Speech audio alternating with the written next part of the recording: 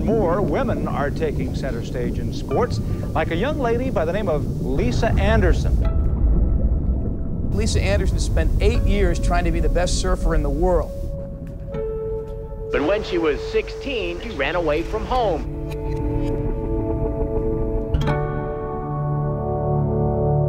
I was a total little boy, so I had to surf because, yeah, I wanted to try what everyone else was doing and be cool.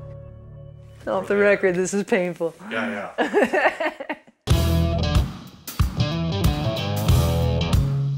Every time I went surfing, it created friction between me and my parents. I felt like I had to be a bad kid to fit into a certain niche. I would miss class because I smoked too much pot.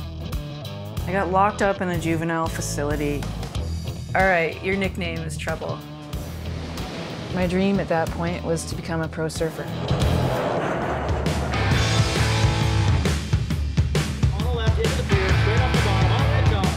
I was a runaway from Florida.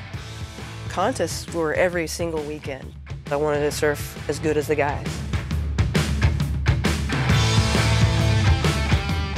Oh, isn't this a cute little boy? Where are you from? And then I just remember going, I'm Lisa.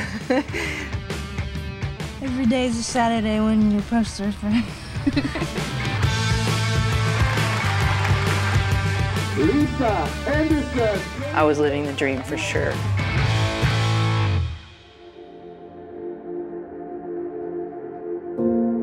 I'm pregnant and I'm not going to be able to do the tour. What the hell? If I didn't win, everything that I had done in my entire life would be erased. I'd run away from so many things in my life. I wasn't going to run away from this.